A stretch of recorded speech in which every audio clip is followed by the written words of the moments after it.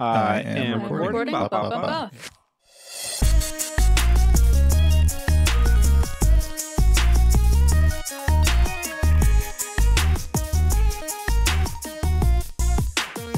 What's up, everyone? Welcome to the 610th episode of the Pokemon Podcast. It's super effective. I'm your host, Steve. With me today is Hannah. I am here. I just got back biking for half an hour. It's thankfully not raining outside. I'm all good. Just a little tired. I traveled all day. I'm a little tired. You're more tired. Bobby is also here. I'm actually not tired because I'm getting better sleep since I'm using Pokemon Sleep now. I don't think that's true. I mean, it's kind of true. I'm at least tracking my sleep now. Maybe it's not okay. that much better, but it's being tracked. Theoretically, that improves things. Yeah. According to some studies. Sure. I have confirmation that I'm not doing well sleeping, but, at least now, now I have confirmation. That's not the same thing as it improving, but... I just got back from PAX East, and Pokemon was there. So we'll talk about that. We also have the April update for Pokemon GO. And we have an interview with somebody who used to work at Pokemon that talks about shutting down fan-made games, which that came out like 2 weeks ago, but we've been covering other stuff. But before we get to any of that, let's talk about Pokemon Sleep. Since if you're listening to this, it will finally be the Raikou event, which is the first legendary. Finally. And it's more importantly, it's been a full week since Bobby's been playing Pokemon Sleep. So how is your first week experience? I'm not really sure what I'm doing in the game still. I am sleeping, I'm waking up, I'm collecting Pokemon, which is what I was promised when this game was introduced. So it's fulfilling that promise. But aside from that, it's fun. But again, I haven't really delved into all of the. I haven't opened up any websites to see any calculators or anything. Haven't watched any of the YouTube videos. No, haven't really jumped in that deep. But I am getting started with it. So, what does your team look like? Oh, what does my team look like? You got that berry finding Caterpie. I have a berry finding Caterpie, but it's not level 10 yet. But I have a Caterpie. I have a Pikachu. I have a Togepi. I have I can open up the app and see. I'm Pikachu, Caterpie, Togepi. I know those three. Perfect. I just caught a real Ash Ketchum in the making. I have a Charmander. And I have a Mankey. So not really Mankey sure. Good for Lapis. Yeah. So right. Well, so the first week it made me it wouldn't let me choose my location or island or whatever. Yeah, you'll have to unlock sleep styles to get more locations. Yeah. So the more Pokemon you find, the more locations you can go to. Yeah. So I haven't unlocked Lapis yet. Yeah. So I mean, it's fun. I haven't bought anything yet, shockingly. No premium. So I haven't yet. I was going to start that try, because you get a 2-week trial, right? So yeah, I think starting it during Raikou is probably the safe. That's kind of what I was thinking. So yeah. I was actually going to start it today, and then see how that improves my.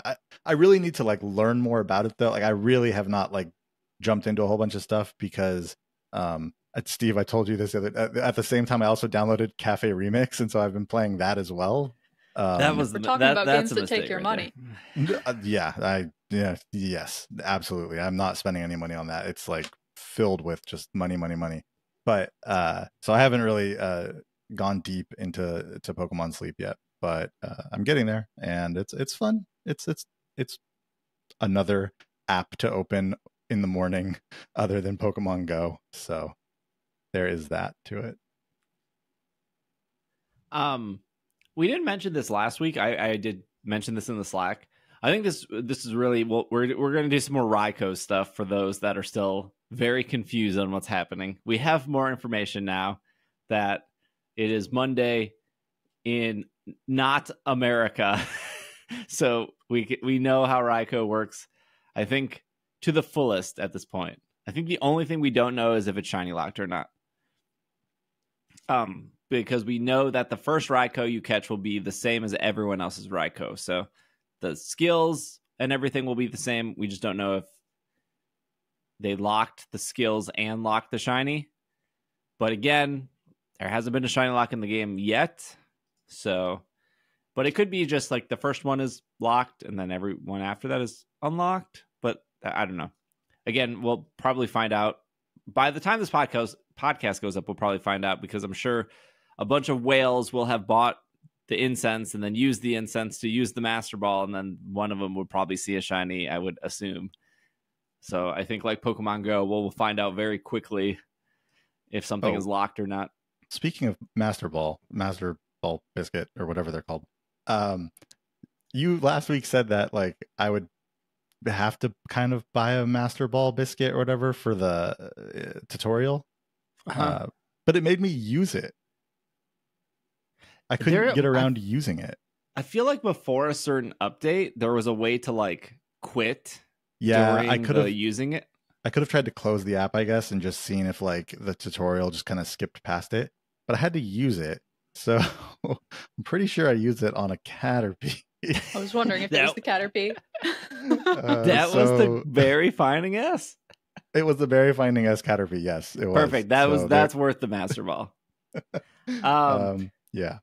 So this is what we didn't say last week. This was we covered 2 different Pokemon Sleep I think it's PokemonSleep.net. Whatever. Yeah. The official Pokemon Sleep website, they had 2 articles about Raikou. They actually had a third one, which was like 3 weeks ago.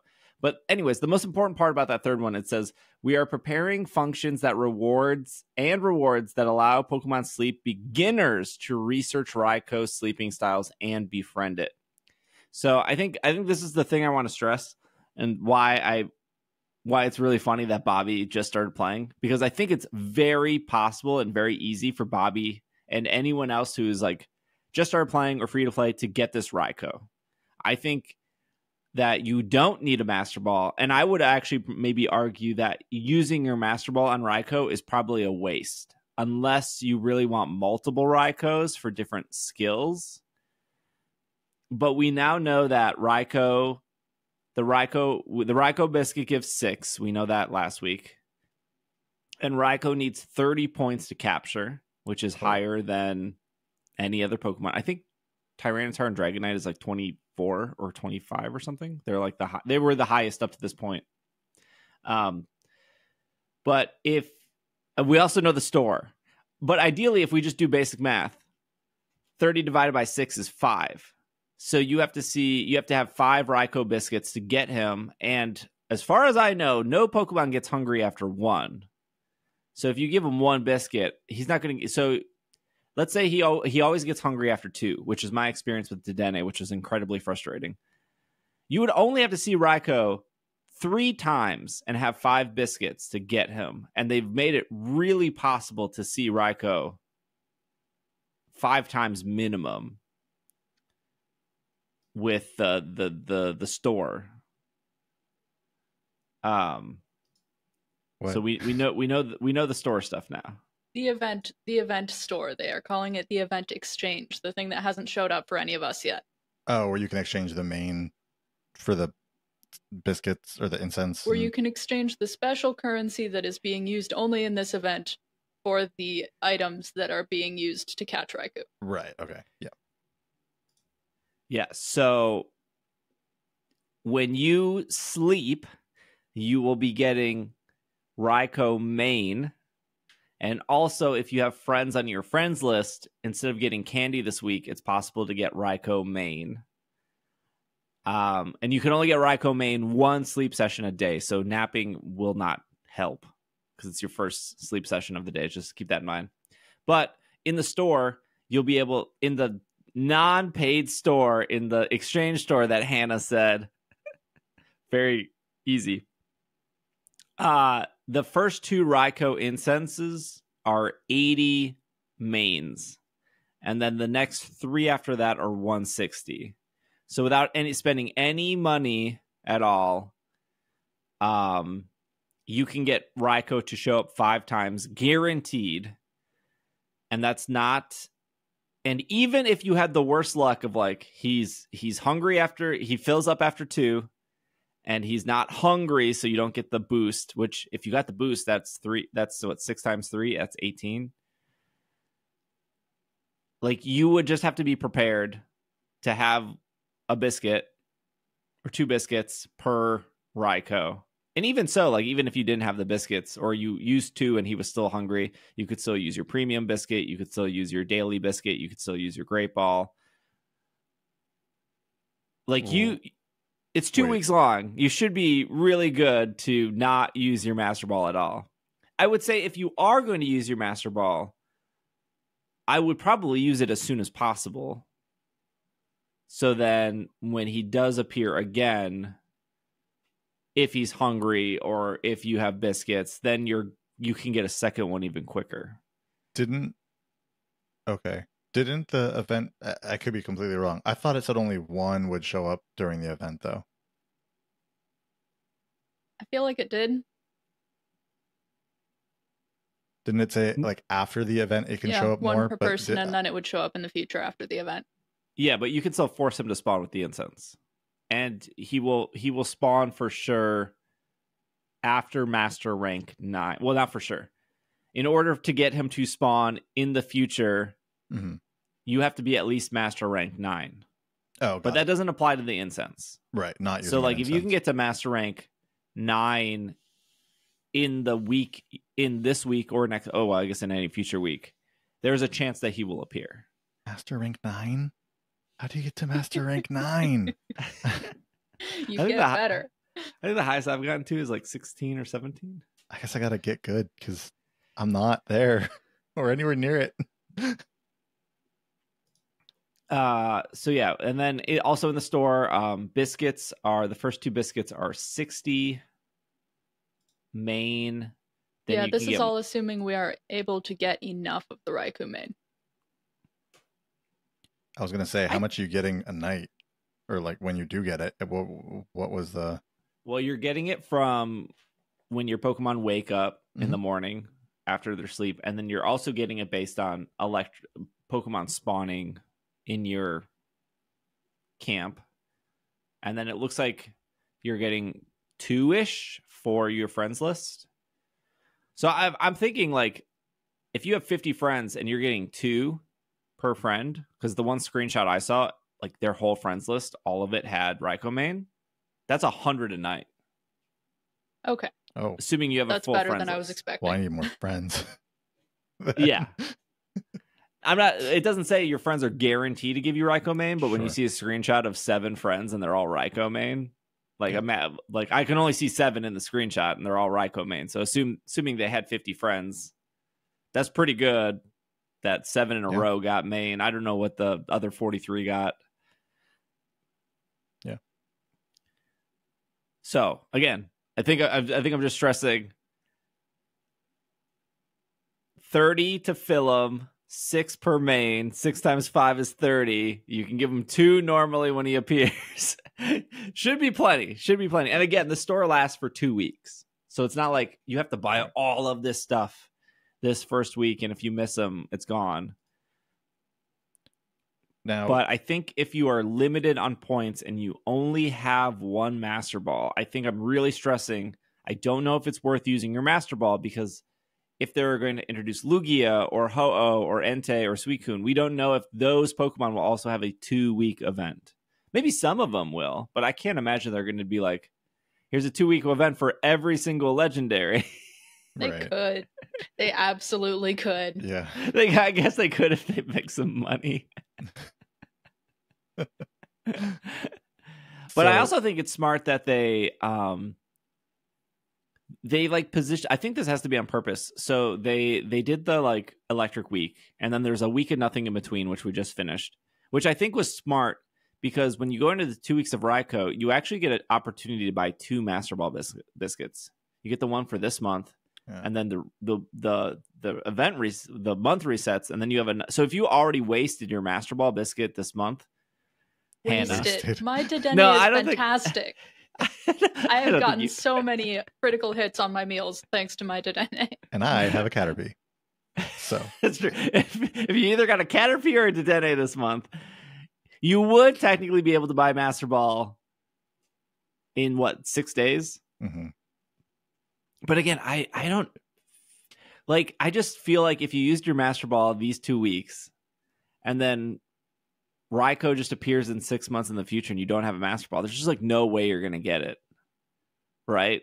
Because you already have to get to Master Rank 9, and it's what like such a like. I just think of like trying to get Absol or Dedenne to appear. Which I would had a Kangaskhan in my game for the second time this morning. I finally got it more than halfway. This game's been out for what, 7 months? 8 months? Yeah. I have yet to see a Charizard, which I think is what, Master Rank 12 he starts appearing. I think I've seen a Venusaur before. But yeah, I think if you're free to play, maybe I think you should be fine. It does seem very, based off the screenshots and everything, it does seem very obtainable that everyone should be able to get a Raikou if they're just playing every day for free. You could just buy main in the store, by the way. They are selling Raikou main for real money in the store. Yeah, they are. The largest of the boxes is 3,000 diamonds, which is about $50. How much main you getting for that? Wow. $250, right? Getting 200 Raikou main for that. Okay. But you're also getting a bunch of Raikou candy with it. Yeah. You can use your main to just get candy in the store. You can also get a main skill seed. I didn't know this for probably the first 3-4 weeks of the game. Main skill seeds are super good. So if you caught your Raikou and you're debating on what to use your main on, I think main skill seed for sure. Yep, especially if you're a free-to-play player, you don't have very many opportunities to get the skill seeds. Yeah. Skip Thunderstone, skip Dream Clusters, skip the candy. Get the Raikou candy eventually, but like once you catch Raikou, probably 100% prioritize that main skill seed because you only get one of them, and it's 350 main. But again, you have 2 weeks. You also get main from doing missions. So getting Snorlax to basic 2 is going to get you 15, Ultra 1 25, Ultra 4 40, give out 15 biscuits 40, use 7 incense 40, stick to your bedtime. Bobby, that'll get you 40. That's the tough one for me. That's the one I never get. That's the one I never get. So, and I have the notifications on. So like, you know, like the other day, my wife was sitting next to me and my phone, you know, and it went off, like the thing went off and it was like, you know, Pikachu's ready for bed, are you? And she was like, what is that? I was like, it's just trying to get me to go to sleep. Doesn't work ever. But it seems like a great event though. And I like I do like how they've made it free to play friendly. But I feel like they've also made it whale friendly. They're like, here's how you can give us money. Here's how you can get more than one Raikou. If only Niantic could learn from the free-to-play friendly. Again, Pokemon Sleep is still in early game. They can and probably will get worse over time.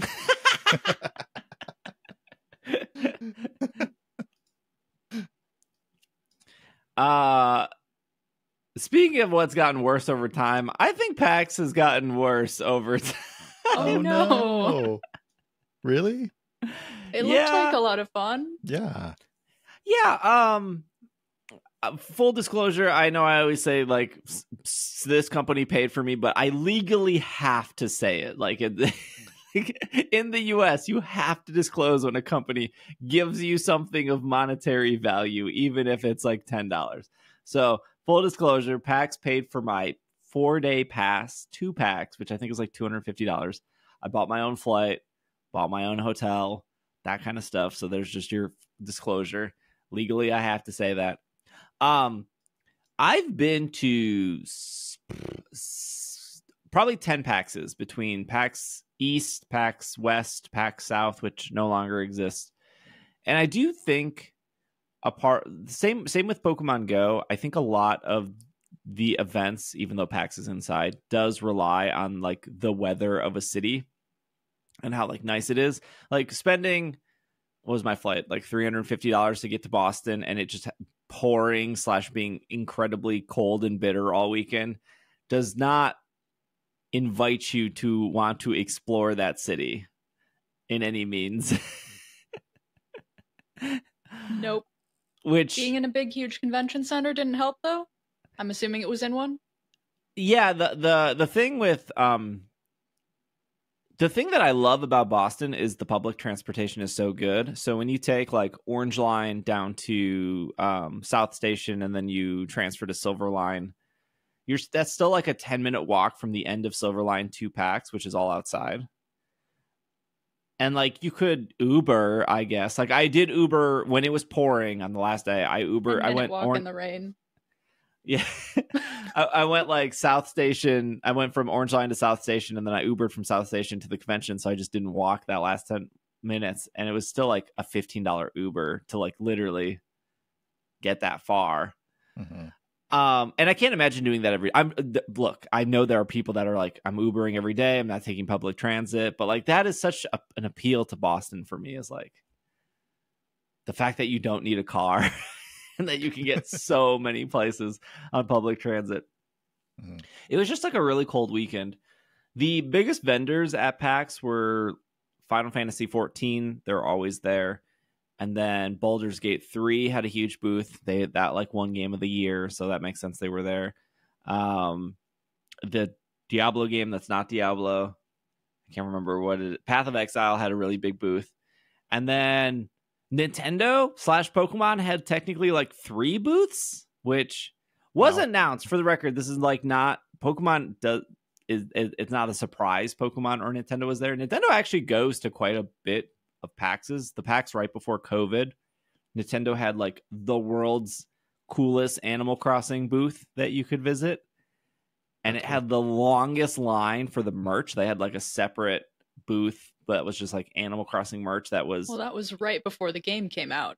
Yeah, it was before the game came out, and the line for the merch was insanely long, and you would have to get there at 8 a.m., stand in line for like 4 hours, and hope they have the t-shirt in your size, because they would run out every day and then restock sizes and stuff. So this year they had the Play Lab, which they've been doing at pretty much every PAX. They also did it at Pokemon GO Seattle, Go Fest Seattle. They had the Play Lab there too. Did they have Play Lab in New York? Probably not, because it was outside. Yeah, no. I'm pretty Seattle sure had like a convention hub hall that they put it in. Oh, that's cool. I didn't realize that. But what the Play Lab is you wait in line to learn how to play the TCG. They give you like a 30 card deck, like a smaller deck. And it was funny because the guy was like, we definitely like rig the deck so like your opening hand is not terrible, but like everything after that is randomized, which is like really smart for like teaching, to be like, okay, I'm guaranteed at least 1 supporter, 2 item cards, energy, 3 Pokemon, that kind of stuff. But you wait in line to get a pin, and at PAX Unplugged, which is the board gaming one, they were giving away a Quaxley pin. And then at Seattle, the one I went to, they gave away a Fuecoco. And I think East last year, which I missed, was Sprigatito. And I was like, okay, they did all 3 starters. Maybe they're recycling. Nope, they got more. This time it was Tasaguri, the curly form, which was really cool. So the cool thing about PAX pins is they just ripped off Disney. All it is like Disney, like get a pin and then trade or sell. Like there was a Cyberpunk panel that ended, and people were pouring out of the Cyberpunk panel. If you went, you got a free pin. But people were waiting at the exit of the Cyberpunk panel being like, anyone selling pins, selling pins, give you $20 for your pin, because they were like planning to flip it because they're worth money. The Pokemon ones are worth money too. Usually these pins are like $15 to $20 normally at like a booth. Like, oh, I'm going to go to like the Night in the Woods booth and get the Night in the Woods PAX pin. It's like $15. But the Pokemon ones are free. Always have been free. You can't buy them. You do have to sit through the entire demo of them teaching you how to play. And it's a good experience. They give you like free stickers. They give you like a little book. When you're done, you get the pin. You get a free 30-card deck. Like, they give you a lot of stuff just for waiting in line and playing the TCG. Well, you also learn the TCG, which I would say is an experience in itself to people who don't know the TCG. Oh, it's really smart. Like the miss here to any Nintendo or Pokemon rep listening to this podcast is there's no Pokemon Center at PAX, which is mind-blowing to me. That especially when PAX has more show floor ever since COVID, where it's like they could definitely look. Also, Nintendo could just get any part of the show floor they want. Right? Like, that's not a problem. But the Play Lab is pretty big to like sit down and play, and then you walk across to another booth area which had photo opportunities with like a blow-ups, Quaxley, Fuecoco, Sprigatito, and then there's just like what could be a merch store, but it's just like two people sitting there being like, okay, you played, here's your pin, what deck would you like for free? And it just feels like a big miss for a convention, a gaming convention with opportunity for people to spend money. I mean, like, merch is just a big part of gaming conventions. And I say like, oh, well, maybe they've never done that before. They have at Gen Con. The very first year they appeared at Gen Con, which was before COVID, trying to remember, like 2018, I think, maybe 2017. They just had a Pokemon Center. It was no Play Lab. It was just a physical store. Whoa. And they were just selling things. And I don't know if they do that anymore. I know for sure Play Lab does go to Gen Con. But it feels like a miss for them because there's so many like smaller booths like Fangamer or whatever that just sell Pokemon merch. Yeah, that's where you get Pokemon merch at any convention. All the small fan stuff. Well, I was gonna say, does Nintendo sell any merch at PAX at all? They sold the Animal Crossing stuff 5 years ago, whatever. Yeah, right? Yeah. But since Nintendo's not selling anything since then. Before Animal Crossing, it was Mario Odyssey, and they were selling Odyssey merch, and then before Odyssey was Zelda, Breath of the Wild. What Zelda game was that? They were selling Breath of the Wild stuff. So maybe it's a Pokemon decision, company decision, I don't. Then? I mean, it seems like they're selling stuff when there's a lot of hype around a game. And Pokemon is kind of ongoing hype, and they don't have a new main series game coming out this year, as far as we know. There's a lot of cost that goes into getting the stuff there, and so maybe it's just not worth it. Yeah, I don't know. I feel like if they brought stuff, they would not have to bring anything back. I feel like they would definitely sell through it. Yeah, unless I feel like they would do a good job at selling regardless, but maybe I just not. Think like if you're getting a free 30-card deck and a free pin, it's almost a good opportunity to be like, here we have ETBs. Like, oh, you enjoyed playing the TCG. You now know how to play at a very basic level. Look at this $50 ETB behind us that you can purchase on your way out. It's brand new. I mean, specifically for this weekend, brand new set came out on Friday, so there is that, I guess. But yeah, I just feel like that's like a slightly missed opportunity to be like, oh, Pokemon has such a huge presence here, because they were one of the bigger booths. Not that they had a lot to compete with, but you could walk away with like a Pikachu plush. So the third booth, because they had 3, was not near the Play Lab or the like redeem area. It was on the other side of PAX, and it was a demo station with like 6 to 8 Nintendo Switches set up in like, what you walk into like GameStop and they have like the demo station or whatever, Target. And you could pick between Legends Arceus, Scarlet and Violet, or Detective Pikachu. And they had ready to go demos for all 3 of those games. And you would think after 2+ years of Legends being out, that was like the most played game I saw on all of those screens where people like, oh, I want to demo Legends. So I think it makes me think like sometimes we feel like we're in our bubble of like, oh, everyone has played Legends at this point. But where else do you really have an opportunity to play that? If you don't have a friend or if you didn't drop $60. It's also the most, I would say it's the hyped game right now just because there's a Legends game coming. So I could see people thinking, oh, there's the next game is a Legends game, or the next game they announced as a Legends game. And now I can play a different Legends game. So I'll, give that a try or something like that, So I could see that being popular just for that reason. It's also a great game. So there's that. And then on the other side of the demo station that they had set up, they had this hand-painted mural. I don't know if you guys saw pictures of that on Twitter. It looked so good. It was so cool in person. They finished it on Thursday morning before the con opened. So I think if you were like media or you were the very first people that got in, you could see them finishing it up. I think they originally started it at New York Comic-Con, maybe. And it wasn't completely done. And then they brought it here. And then the artist was finishing it. I slept through that, by the way. I didn't get in. I got in really late on Wednesday, and I was like, I don't know if I can get there at 9 a.m. to see them finish it. But it was finished, and then they allowed people to draw Pokemon on the left or right side in chalk. And then every hour they would like wipe down the chalk, and then more people would come in. And then on the other side of that was a photo opportunity with either Pikachu or Eevee, and obviously they cycled every like 20 minutes. So dominant there, Pokemon and Nintendo, but like no way to give them money in any capacity, which I just think is very weird. I mean, you can pick up your phone and give them money at any point in time. That's true.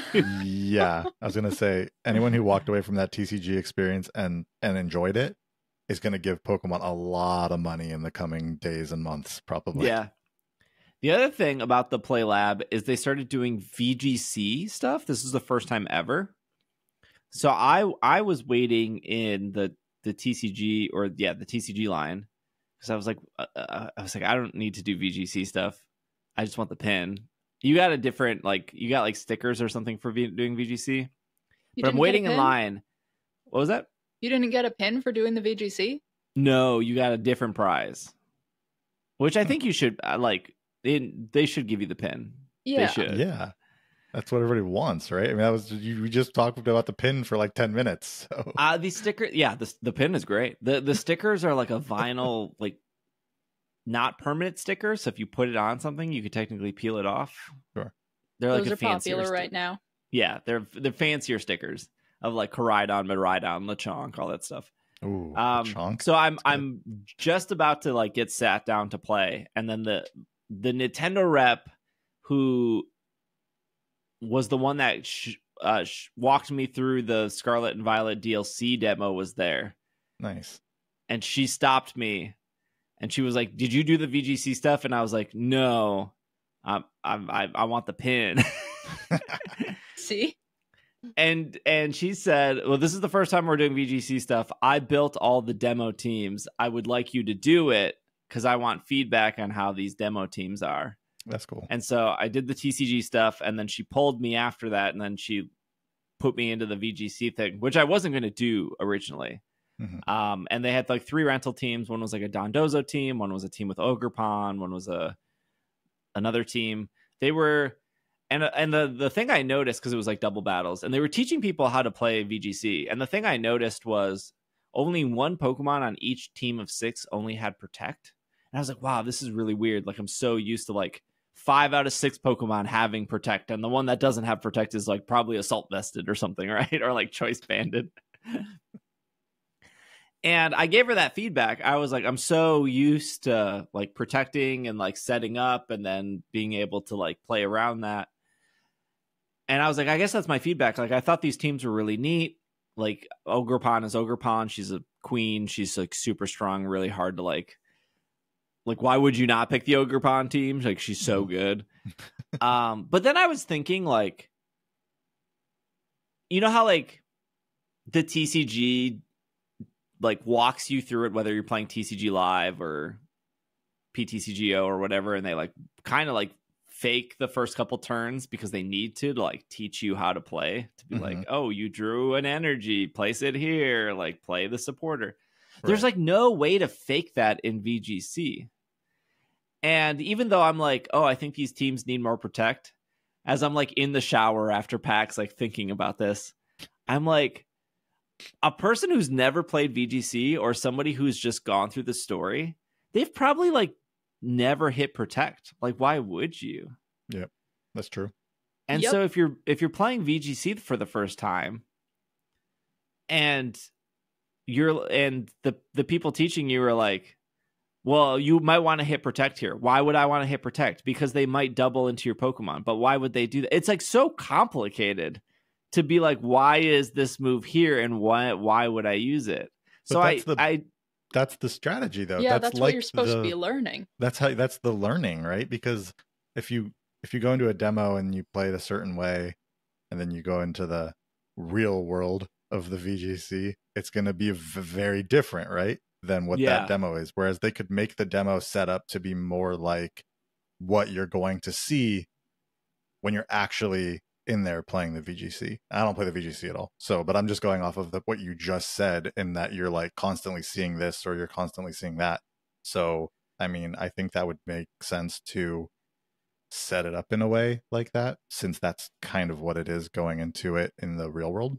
Yeah, I think they should probably make an active attempt to make sure you are learning defensive moves, make sure you are learning setup moves. I am only just starting to get into some of this a little bit more right now, but I'm definitely one of those people who will go through an entire playthrough and just attack, never use protect, never really use status moves, never raise or lower any stats of mine or my opponents in my own playthrough.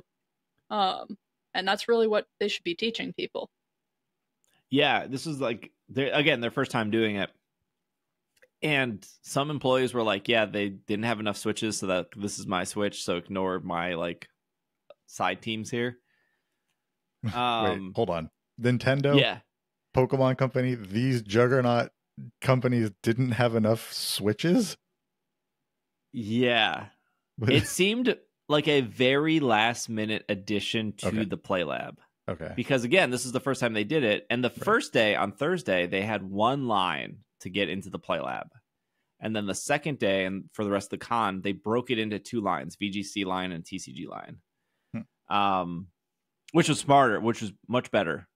Yeah, you could probably get to the VGC a whole lot faster that way. Yeah, but it was exciting that they were starting that, because I think that's cool. There's nothing in the game to like, well, there's a lot that's not in Scarlet and Violet. There's nothing in the game to like set up a certain scenario like the TCG. Like they can stack the deck in the TCG. They can be like, I can guarantee your 7-card hand and the first 3 cards you're about to draw. Like they can stack it in a way where, because I've played TCG for a long time, and even if you're like doing something like a 30-card deck, very friendly, small thing, you could be like, oh, I drew an energy. Okay, pass. Next turn. Oh, drew an energy. Okay, pass. Okay, next turn. Because that happens. It's just like how it shuffles. But they can like at least set it up so that that doesn't happen. And there's like no setup in VGC to be like, okay, I want you to double attack the Ogerpon. Ogerpon person, I want you to protect. And like, they could tell you which Pokemon, they could already have the team set up and already have the Pokemon chosen that are going to be sent out. In the VGC, was it people learning on both sides, playing against each other? Okay. Yes. That's what I was going to say. Harder. It wasn't against a computer. It was actually no. It was against you people.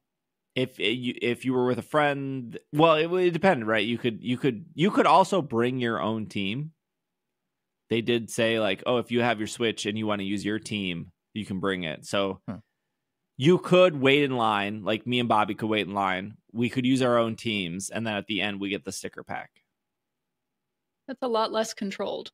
I was gonna say, yeah, you could also just you want the stickers. I was gonna say you could also just play your Switches out in line and play against. We could just also play while in line. Yeah. But if you didn't, like, there's a lot of people that go to PAX by themselves. Like, I feel like that's not talked about a lot. I feel like the amount of people that I see in solo situations or not with any groups of friends is very high. And especially when you're waiting in line, like I was in a group of 4 and there were, in front of us was groups of 3 and behind us was a group of 3. And so like the PAX people would be like, all right, who's solo?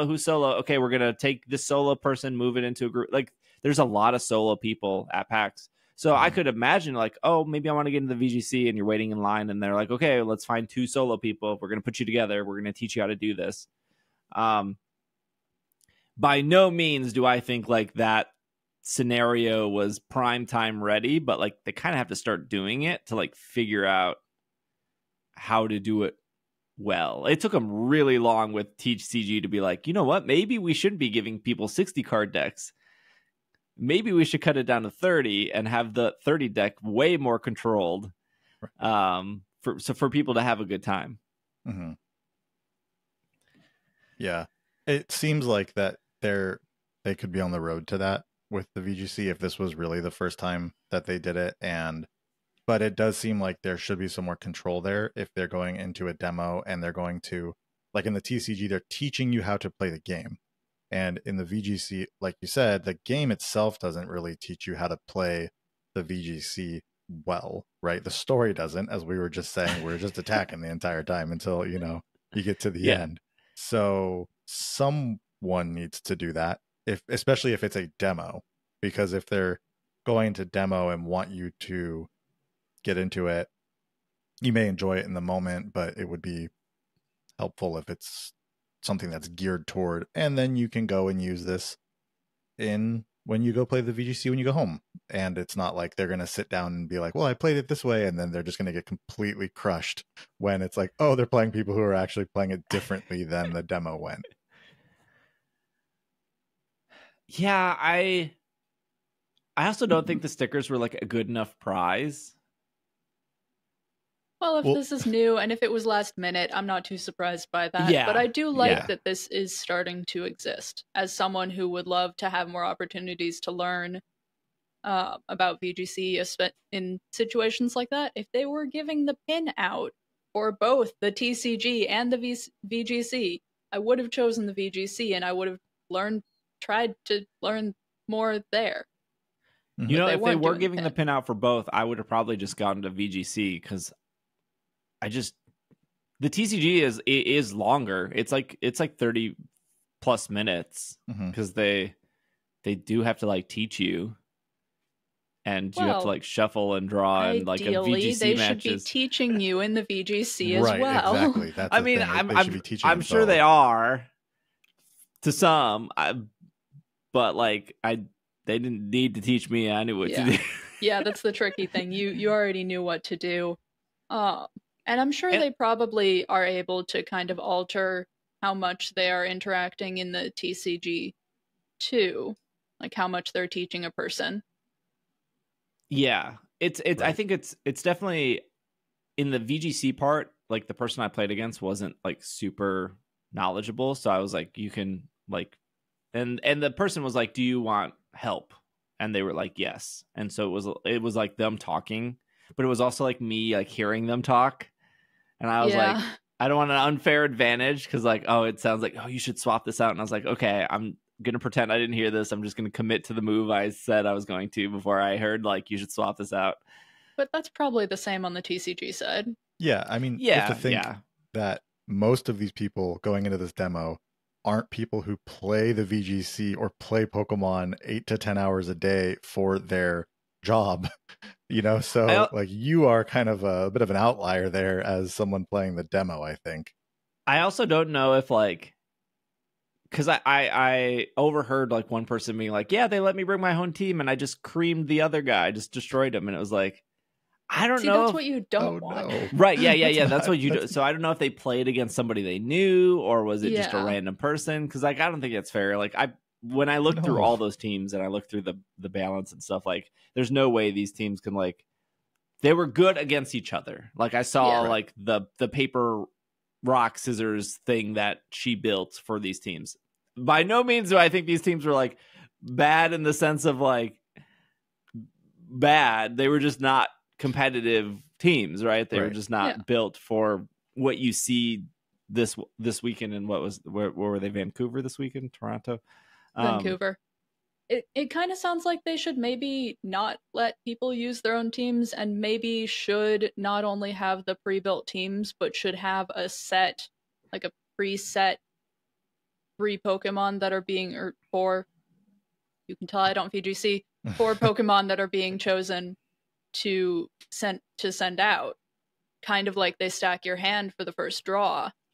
Yeah. On the TCG side. Because on the TCG side, you can't bring your own 30-card deck, right? You're only playing right. with the 30-card Correct. deck Yes, they give you can. So just let me open my binder real quick. Yeah. Otherwise, you could have the use same my situation. Miraidon deck real quick. I have this special 30-card deck all pre-built. Yeah. Using boss's orders on turn 1. It was that was like the highlight of PAX. I think that it did come across that Pokemon and Nintendo put effort into a convention that I have felt slightly on the down slide since COVID. Like I've been to 2 PAXs after COVID, 3 PAXs after COVID, and 7+ before COVID, and obviously it's not the same. Like so many vendors have pulled out and have not returned and whatnot, but it was okay.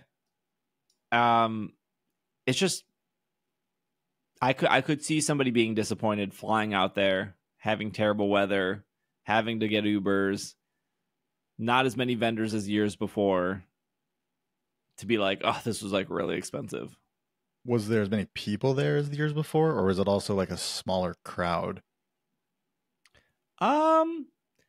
It felt a good crowd, but again, not nearly as busy as pre-COVID.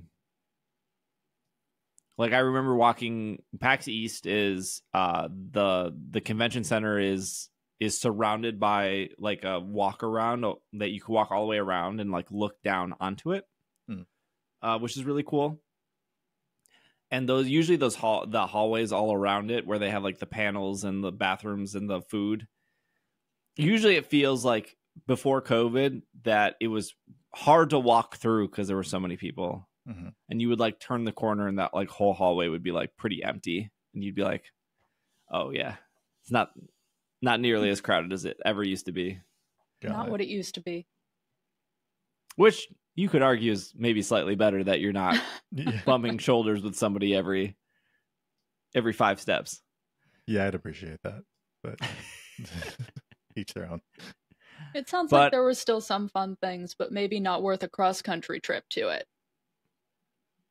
Yeah, I mean, I wanted to, for my personal experience, I wanted to go like Thursday, Friday, and then like just spend like Saturday in Boston, like doing Boston things, and it's just hard to do it when it's pouring.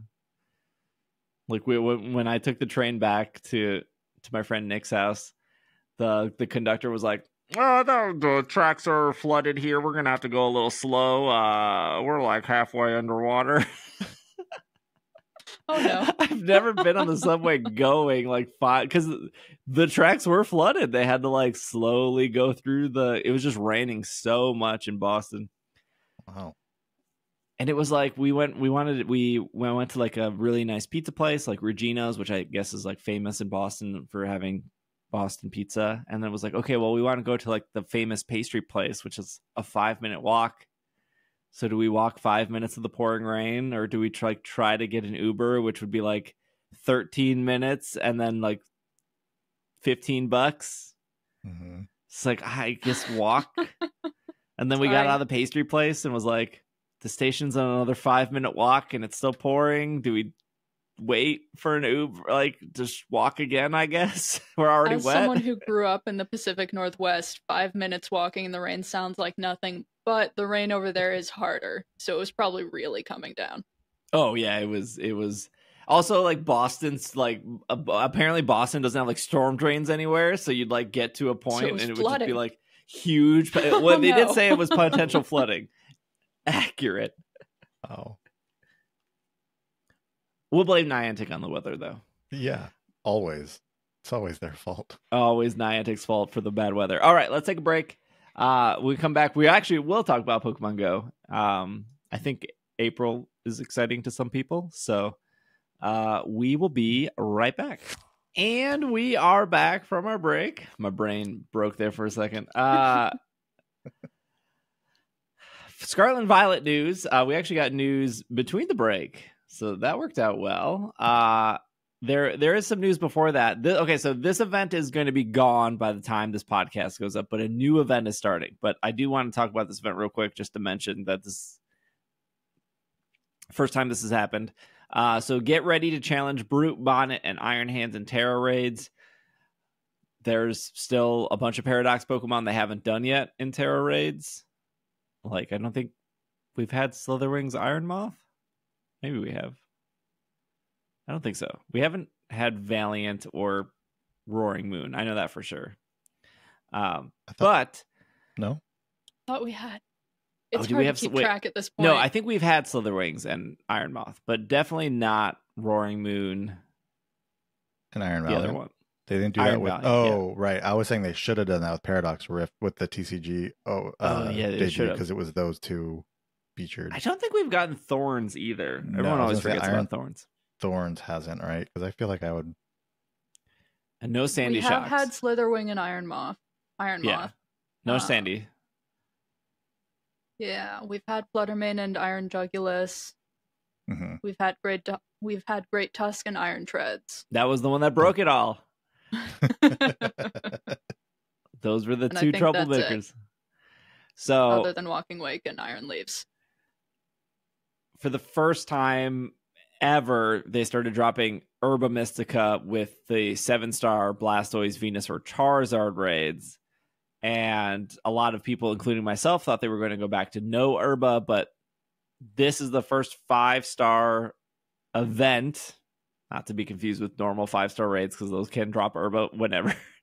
This is the first 5-star promoted event that did drop Herba Mystica. It only dropped Sweet, and it was only a 3% chance.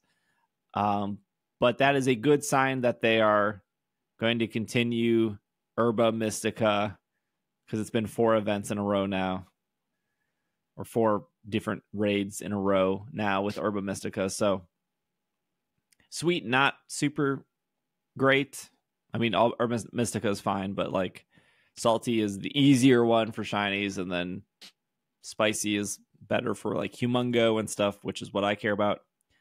But yeah, that event should be over. If you didn't get Brute, Bonnet, or Iron Hands and you're still playing, I don't know. What are you doing? Maybe it'll come back someday. But that event is getting replaced with a new event that just got announced while we were recording. Maybe we should start recording at night. It's like the pattern. The pattern. This is a new Mass Outbreak event. Will take place from Friday, March 29th to Sunday, March 31st. It will be Pichu and Happiny in Paldea, Munchlax and Riolu in Kitakami, and Elekid and Magby in Blueberry. And they will have the normal shiny odds, because if they did have increased, they would say increased. But they will be more likely to have the Vigor mark, which is the mark that looks like the little like muscles, like Vigoroth, but muscles. What? Yeah, I got that part. Okay, good. Glad we got there together. We're there, I guess. Toxel didn't make the cut for baby Pokemon, I guess. Not Poor this Toxel. time. Or Toxel. The Vigor mark gives the title of the Lively. So you could get Riolu the Lively. I think Riolu is probably the best one out of this. Everyone just got a free shiny Riolu like 4 months ago. Free shiny Lucario. How many of the baby Pokemon did you say? You said 2 in each region? Yeah. So there's a bunch of baby Pokemon. They did skip some. Like Bonsly is in the game. Yeah. And Mime Jr. is not in the game? No Mime Jr. No Mime Jr. That's right. But yeah, the Toxel is in the game. Toxel would have been more exciting than all of these. Let's be real here. Meh. What? Meh. There's like plenty Toxel. of Toxel out and around Paldea. It's there a lot. These are more exciting than that. I don't know. I don't like the Pokemon with the diaper. I don't like Toxel very much. This is the breaking news of the podcast. Hannah doesn't like Toxel. Wow. Okay. I mean, Toxel's fine. I think they chose good Pokemon. I think that a lot of people probably have the shinies for these because almost all of them have been Community Day Pokemon. But still, actually, all of them have been community, or not Riolu. Not all of them. Yeah, not Riolu. Or Munchlax, you're right. Yeah, and Munchlax, yeah. Kitakami is going to be the best choice there unless you have won the Ogre Oustin and already have a shiny Munchlax. Yeah. But I had just been thinking, I was hoping they would do more of these Mass Outbreaks events. So I'm glad to see it happening again. Same. I'm a much bigger fan of the Mass Outbreak events than the raids, honestly. Just for how I play the game. I really enjoy the Mass Outbreaks, so good to see more of them popping up. I like when they have an increased mark. And everyone should have a bunch of Herba Mystico since we had 3 straight weeks of promoted Everyone Herba should. Mystico raids. Some of them were harder than others. Yeah. I will say.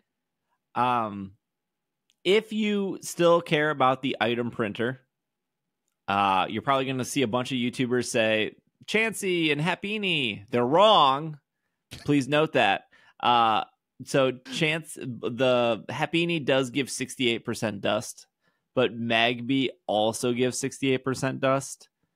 So it's the same. And Elekid gives 45%. So if you're on Blueberry Academy and you're just switching between like 2 of them, or you're just like knocking out for the dust or whatever, Blueberry, that combination of those 2 are probably what you want to clear out.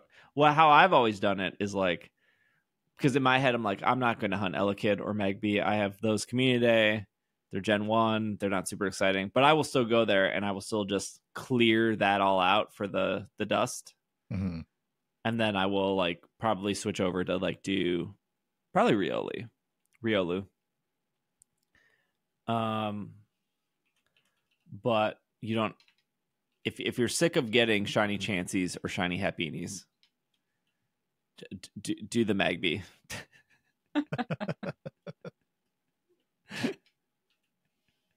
It's the same as Blissey. So that's exciting. I think Hannah mentioned before we started that Easter is coming up, so this is probably in response to like baby Pokemon Easter, that kind of stuff. Makes sense. It makes perfect sense. So we'll have, I mean, April 1st is the day after that. Is that still Bidoof Day? Is that a Pokemon Company thing, or is that? I think it's a Pokemon Company thing. There's been a video on YouTube. That's why they did the special delivery Bidoof last April or the April before that for the TCG. I think it's a Pokemon Company thing. I don't remember what they did last year. They did. I feel like Pokemon Go had the year before. 2022 was when the Bidoof video came out, but that wasn't actually an April 1st thing. I think it came out a little bit before April 1st. Oh, Bidoof Day is July 1st. Oh. My bad. But in Pokemon Go, yeah. No, that makes sense because I remember streaming the Bidoof event and getting a shiny Bidoof. And if it was in April, that would probably been like too cold. Yeah, it was July 1st. Why do I felt like for some reason April Fool's Day had a Bidoof something to it. Because the Bidoof event was really interesting. Pokemon Go has done a number of April Fool's Day events. I think it's changed up now and then. Yeah. Okay. Usually it's Ditto. There was a Ditto event last year? All of our sentences are ending with question marks? Yeah, I don't. It's been so long. It's been like, there's been like, they didn't do a Pokemon Go event, obviously, the first year, I don't think. And then what was it, the second year they did the Pixel thing, which was pretty cool. Yeah, I missed that. Then they did a Murkrow thing in Pokemon Go, where then like half the internet couldn't figure out if people were trolling or not, if Murkrow was shiny or not. So I guess success there. Yeah, it looks like since then they've done Ditto. And the Pidgey. Was the Pidgey last year? Ditto was in 2022. Okay. So there was a Ditto event for April Fools in 2022. Pidgey Pandemonium was... Yes, Pidgey Pandemonium was 2023. Mm-hmm. Yeah, double XL and double S Pidgey had an increased chance. Well, since we're talking about Pokemon Go, we'll get the Pokemon Go news out of the way here. They did post the April content update, which I feel like they posted earlier than normal. But really sure. Depends. They're saying that Tapu Bulu will have a featured Attack of Nature's Madness from April 4th through April 9th will be the sizable surprise event. April 7th will be Community Day Classic, which I think we know that as Salamence. April 12th through the 17th will be Bug Out, which I don't think they've talked about yet. No. They have done similar events before, though. Yeah. Yeah, because that had the bug catching net you could have as a pose. Mm-hmm. April 13th will be Mega Heracross Raid Day, which should be exciting for a lot of people since that is a version. New Mega. Yeah. New Mega, and you can only get Heracross in like small parts of Florida and Brazil. And True. Mexico. And Mexico, Not yeah. Brazil. Yeah. Well, is it in Brazil? I think it's Brazil. I think it just reaches up that far. Definitely in Mexico, because I have multiple Heracross from friends who had traveled to Mexico and then traded them to me. April 20th will be Community Day. Did they say which Pokemon that was? No. Nope. They didn't. Okay. April 22nd is Sustainability Week, which I can't remember what they did for that last time. Wasn't it Trubbish one year or something? Yeah, a lot of poison type Pokemon and grass types, I think. There's a Hatch Day on April 28th, which baby Pokemon haven't they done yet? So, like, one thing that's kind of interesting is, so, for instance, the Spotlight Hour of April 23rd is Trubbish. That's during Sustainability Week. Okay. The Spotlight Hour of April 30th is Clefairy, which is right after Hatch Day, 2 days after Hatch Day. Like, the week that the Bug Out event is, the Spotlight Hour is actually 3 Pokemon. It's Caterpie, Weedle, and Wurmple. So these are kind of going along with like the weeks. Are you thinking they haven't done a Cleffa Hatch Day? No, they That's haven't. what it sounded like. That would be If great. the Spotlight Hour is the hint we're going off of. Yeah, that would be... I'd be okay with that. Or the... Yeah. Tapu Lele will be April 3rd in raid hours. Kartana and Celesteela will be April 10th. Northern Hemisphere for Kartana, Southern Hemisphere for Celesteela. And then Tapu Bulu will be the 17th and the 24th. Seems like a lot of events for April. Yeah, and Kartana and Celesteela can be shiny, which would be the first time for both of them, right? Yep. Yeah. Cool. We did learn about the sizable. We didn't talk about that last week, right? The sizable. Yeah. Do you have it in front of you? Surprises. Yeah. So the sizable surprises event. That's April 4th through April 9th. It looks like it's going to be 2 times catch XP with nice throws or better. There'll be an increased chance of encountering extra small and extra large Pokemon. An increased chance to encounter shiny Whalmer. And then there'll be some wild encounters, just some special wild encounters like Diglett, So special. Mantine, Whalmer, Joltik, Tynamo, Cutiefly, Wimpod, and Seatottle. Some trainers may even encounter Onix or Snorlax. And then Wimpod will be able to be shiny now, starting with this event as well. 1-star raids will have Fungus, Clink, Esper, Tadbulb. 3-star raids will have Alolan Executor, Galarian Weezing, Gyarados, and Snorlax. 5-star raids will have Celesteela in the Southern Hemisphere and Kartana in the Northern Hemisphere. And then Mega raids will be Mega Charizard X. And there'll be some Charizard makes sense because both these 5 stars are weak to fire. Makes sense. Yep. There you go. And then there'll be collection challenges and Pokestop showcases as well. So should be a good event, especially with the increased chance, I think, of the extra large Pokemon. More people doing those showcases. I feel like since the Pikachu reward came out, and increased chance of extra small Pokemon. Theoretically, someday we will be able to win a showcase with the extra small Pokemon. Yeah. I was actually with somebody this weekend. They're like, why am I keeping the extra small? They're never in showcases. And I was like, what? One day they might be. Yeah. Maybe. No, definitely. As somebody who transferred all of their extra large Pokemon about, I don't know, it was right before showcases came out. Yeah, make sure to hold on to all of them. Because I was like, I'm collecting too many different things. I got to get rid of some stuff. I'm going to get rid of my Shadow Pokemon. I'm going to get rid of my XXL Pokemon. And now I wish I had not done that. Yeah, you dropped the ball there. I really did. All right, wait, hold on. Where's my show notes? Final thing. I think this is the final thing. Oh, yeah. Okay. Final thing is this is an article off aftermath.site, which probably pulled from somewhere else. No, I think this is the actual interview. So this is Don McGowan. McGowan. I don't know how to say his last name. Wait, how is it spelled? McGowan. Originally from Montreal. McGowan? McGowan? Ooh, that sounds better.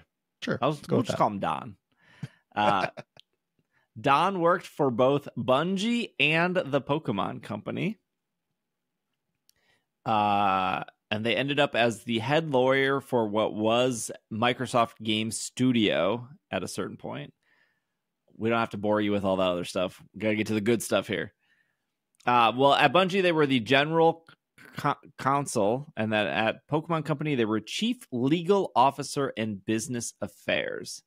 And they say they, at Pokemon, ran a team of 20 lawyers and non-lawyer paralegals at the head of office in Bellevue, as well as London. And at Bungie, that was 8 people globally throughout their team. Don also says at Pokemon, I oversaw customer service team, mostly because I was in the department of things that can go wrong. Spent a lot of the time on the road because at my time during Pokemon, the brand returned to international juggernaut status because of Pokemon GO. A lot of privacy regulators around the world wanted to talk to the company, so that means I would have to go to them. Don also did things like factory tours of manufacturing facilities, making sure there was no child labor in there, etc. Take that, crumble cookie. And it's a whole different conversation. They were responsible for event security, which Don is saying had more to worry about for the Pokemon World Championships. We would have players from around the world in one central location. In today's America, that means you have to plan for security incidents. This involved a lot of travel. Don was on the road for about 125 days a year and was also one of the producers on Detective Pikachu, the movie, not the game. All of this stuff is like pretty boring. Logically, they were a touch point for discussions with Legendary for casting, script approvals. Under the Producer Guild of America, those roles are considered producer. And they say, I can't let go without saying Justice Smith and Catherine Newton are two of the nicest people in the entertainment world, and I would love to work with them in a heartbeat. So yeah, I wish there was like more there with the movie, but it was just like touch point for script and some stuff. But I would imagine there would be more touch points as well. It's a pretty quick, small interview. I was honestly surprised when I clicked into it and started to scroll and saw that the scroll bar was so large. They don't delve into depth too much, but I have seen Don talk about Pokemon stuff every now and then just on the interwebs, and there's some interesting stuff that he's done. Yeah. It feels like his career path is more interesting than the work he did at Pokemon. No, like work he did at Pokemon sounded super interesting too. He's the one who brokered the deal to make Pokemon GO a thing. Kind of mentions it here in a one-liner in the interview, but maybe it's just because I have interest in the legal side of stuff. But there was a lot of issues getting that set up there. Yeah, I would imagine that would be huge, actually, with Pokemon Go, and having to think about how that's going to work with an app, like tracking your location and things, and then having all the different regulations around the different countries that are going to have that game, and then being such a big part of that game. I feel like would be huge. And I think there was one story at one point where they had to work out how Pokemon would or wouldn't spawn in the ocean for when people were out there on cruises. And I believe the solution was that they worked out to put Pokemon on the largest cruise line routes. And that's it. Making sure that people wouldn't be jumping Pokemon off the boat. Cruise lines routes? At least at one point. What? Wow. I didn't realize that. I did not realize that. Never been on a cruise. Taking the wrong cruises. He said, at Pokemon, I was taking out unlicensed merchandise outlets. At Bungie, I was taking down cheat vendors. I looked at it. I looked at it as helping fans get the most authentic experiences possible. The interviewer says, before we wrap up, something I've always wondered, never got a chance to ask, is how does the Pokemon Company handle cease and desist letters with regards to fan projects? How do you find them? Where do you draw the line? What is allowed? What does the company think needs to be shut down? He says, short answer, thanks to you folks, I would be sitting in my office minding my own business when someone from the company would send me a link to a news article, or I would stumble upon it myself. I teach entertainment law at the University of Washington, so I say this to most of my students. The worst thing on earth is when your fan project gets pressed, because now I know about you. Yeah. But that's not the end of the question. Don goes on to say, you don't send a takedown right away. You wait to see if they get funded for a Kickstarter or something similar. If they get funded, that's when you engage, because no one likes suing fans.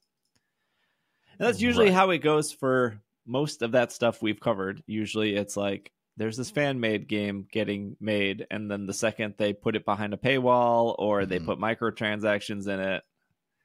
Because I'm pretty sure the Metroid fan-made game went for 6 or 7 years just fine, and then as soon as they were like, maybe give us some money, Nintendo was like, nope. Yeah, well, that's where it's much more rock solid anyways, when money is involved versus just a project where you're not actually monetarily benefiting from it, or at least directly benefiting from it. It's a little bit more, it doesn't look as good on the big company coming in and taking it down. But then once the money aspect comes in, it changes things legally. Well, they could definitely take it down before money happens. It's just Oh, for sure. But they it have doesn't. such an easier. It's not as like it looked like he said. Like it. Then it's you're just taking down some fans thing as the big company. It's a little. It doesn't look as nice. The perception isn't as good publicly as when there's money involved. It's a little bit. It might not still look good publicly, but there is a little bit more. It's a little bit more like, oh, historically, that's how that's gone down. So I think people are a little bit more likely to not hate on the company as much when that happens versus if someone's not making any money and then the company comes in and just says you're done. You know, it doesn't look as good in the public eye. There was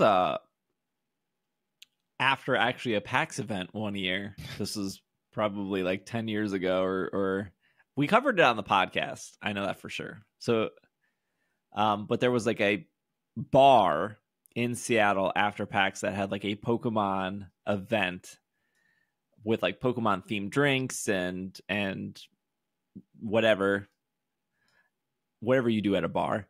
But they charged a cover fee, and it was normally not like a Pokemon bar. It was like a gamer bar, but they went out to heavily advertise that this is like a Pokemon themed night with a cover fee, and the anime was going to be on the TV, and we're going to have all these drinks.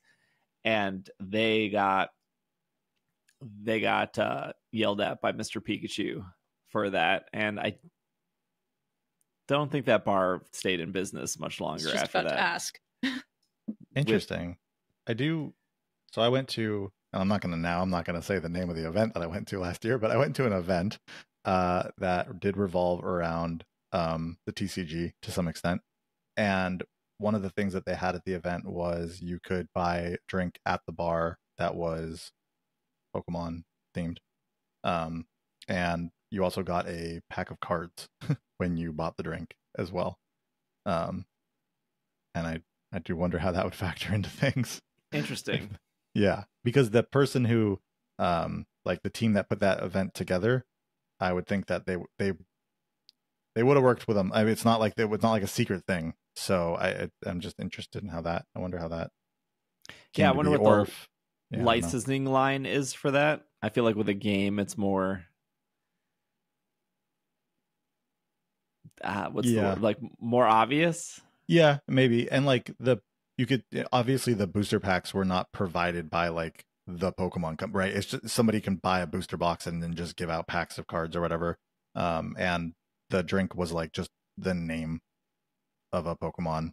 So I don't know that there's like that much connection there, like there would be with like a bar that's heavily advertising it being like a Pokemon themed thing. But I don't know. The lines drawn there are tricky. Yeah, absolutely. It doesn't say in this interview when Don left It's Pokemon. been a few years. Yeah. But At there's least. been other interviews, like Hannah said, there's been other interviews with Don.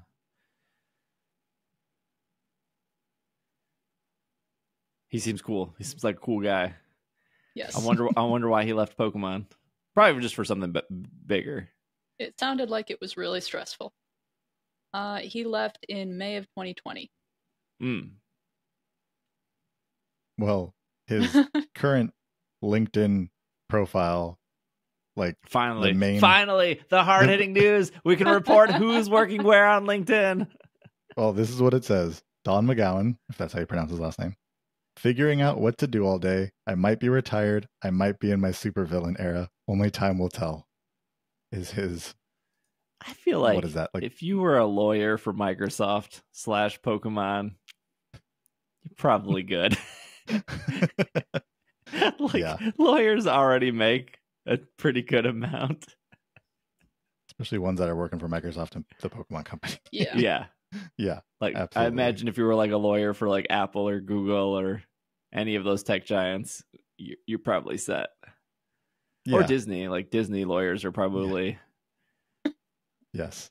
All those people who are like the chief legal officer or the general counsel of those companies, they've, as far as how much they're getting paid, they're just fine. What they do with their finances, I don't know. So I have no idea if they're fine in that way. But yeah, they're getting paid just fine from the company. All right. Well, I think that's our show. Thanks for making it to the end. Look, it's lawyer speak. I'm sorry if you thought there was going to be something more there. If there's anything lawyers are very good at, it's talking in a way to be like, here's the shortest answer that you deserve to know. We're not giving you anything more. There was about one line to do with the headline that most people used when spreading that news. Mm-hmm. Yeah. Talking about shutting down fan projects, there was one sentence, maybe two. One sentence. Who was I with recently that they were like, oh man, you got to go see creatures and like ask them questions. And I was like, oh, because I did that in Japan. And I was like, yeah, that was like really cool. And I was like, it wasn't as cool as you thought.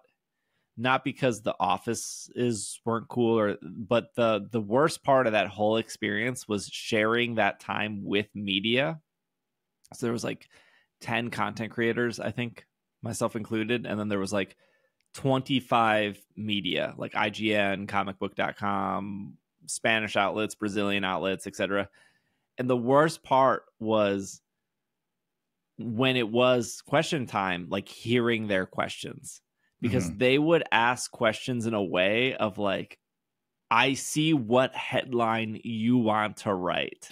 Like, I totally understand. Like, it might even be a basic question where like, everyone here knows the answer to this question. Why are you asking it? But they want to write a specific headline and they want that answer. But like, oh, this is what they said in person, in front of me, in Japan on 2023, whatever the date was when we went. And that was like, if I was to take that whole experience, because we were there for like 4 or 5 hours, you could have easily cut like 2.5, 3 hours of like media questions and been like, none of these are really that beneficial. And I'm sure they all wrote headline. I'm sure when that, like, I was so busy in Japan, I didn't like flip over to IGN. I don't know why I'm picking on IGN. I didn't like flip over to IGN to be like, what 4 questions did you ask? And like, how did you write these articles? I'm sure they did. But reading this headline of like Pokemon former chief lawyer on shutting down fan games, and like, it was literally like one question out of the 10 questions we skipped through. Yeah, I think what's great about like the situation you were in, where they're asking these questions at the creature's office, like they also have a scripted answer for every single question that will probably be asked, because if they don't have an answer, they're not going to just do it off like on the fly. So it's like you're getting these questions that the media knows they can get a headline out of. But it's like, and then on the other side, it's like, that's already been scripted in a way before they even ask the question of what that answer is going to be. They know that that's going to end up as a headline. So they're going to structure their answer in a way that's only going to benefit them. You know, it's like, it's all so scripted. Convoluted. Yeah. And it's just, and doesn't really get anywhere. And sometimes like in that situation, the people we were like asking the questions to were not fluent in English.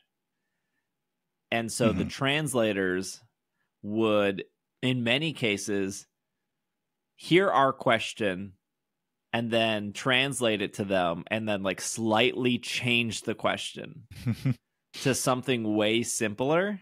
And then we would get the answer back. And it was like, yeah, you answered the question that like the translator gave you that wasn't the in-depth question that we asked. And I wasn't sure if they were like translating it away because they wanted to get that scripted answer.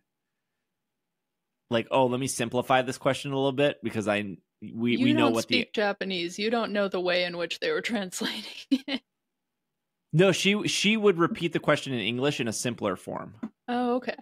Yeah. Oh, that's weird. That's interesting. But that's exactly what they're going to do in order, because they can't. And there was two translators, and sometimes they would go back and forth. Mm-hmm. So it'd be like, this is just an example. This question wasn't asked, but it would be like how many Pokemon cards did you sell in 2022? Again, this question was not. This is just, so I would ask like, how many Pokemon cards did you sell in 2022? And then they would like talk about how they were going to translate it, and then they would say like, do we sell a lot of cards in 2022? And then they would ask that, and then the answer would be like, yes, we sold a lot of cards. But that wasn't the question I asked. Mm-hmm. But that's exactly like that. Think about that. Don't take the translation out of it completely, right? Apple, for instance, they no longer report how many like iPhones they sell in a quarter, right? So if someone asked Apple, how many iPhones did you sell last quarter? Apple's going to come back and say, we sold a lot of iPhones last quarter. They're not going to say how many did we sell? And so I'm sure those translators also know what information is actually going to be given to the media and things like that. And so if the question were, I know like it's an example, but if the question were, how many did you sell in 2022? How many Pokemon cards did you sell?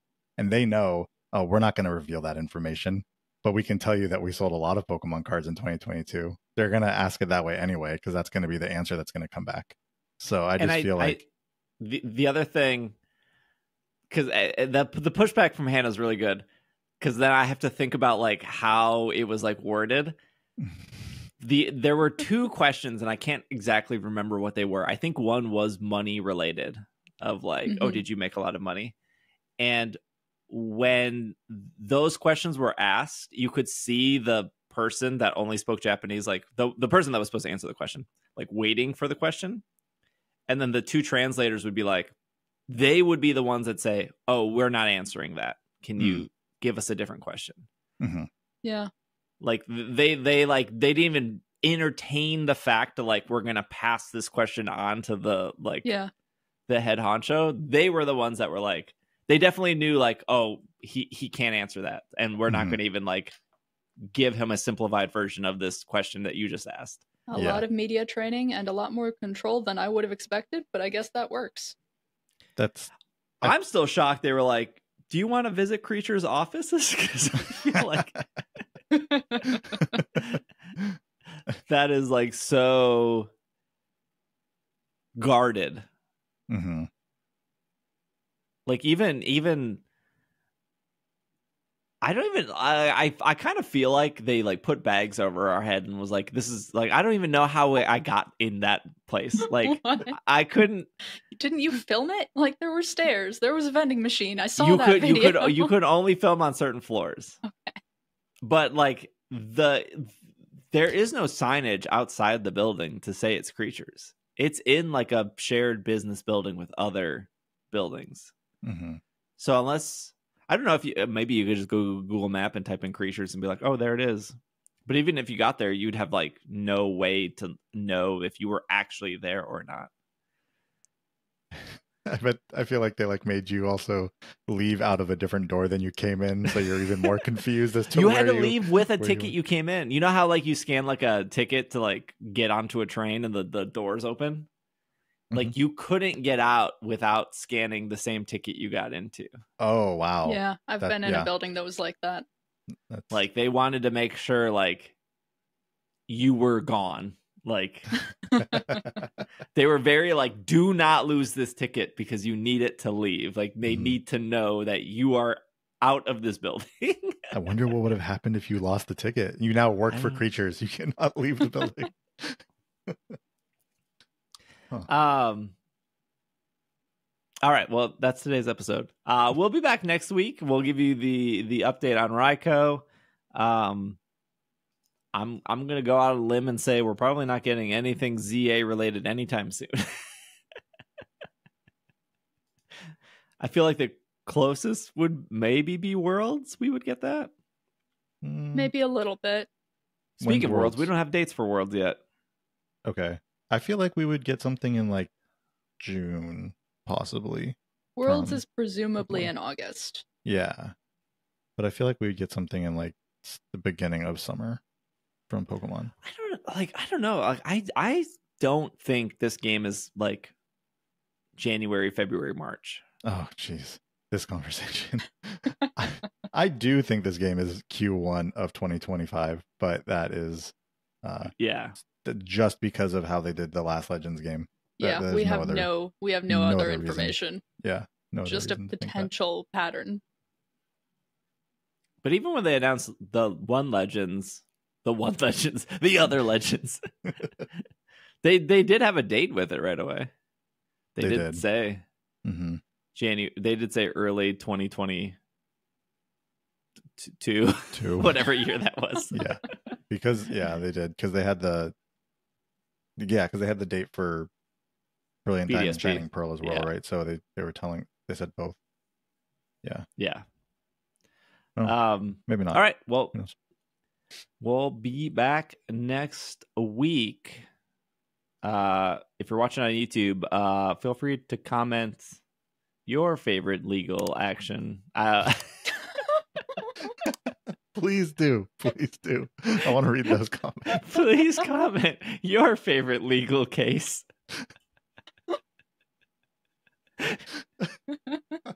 Pokemon or not Pokemon related, we would love to read those.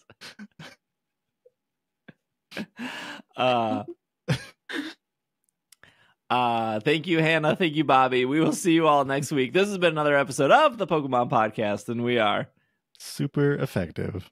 Super.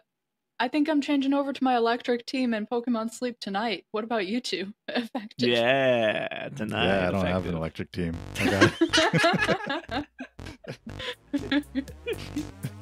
You will. Just not yet.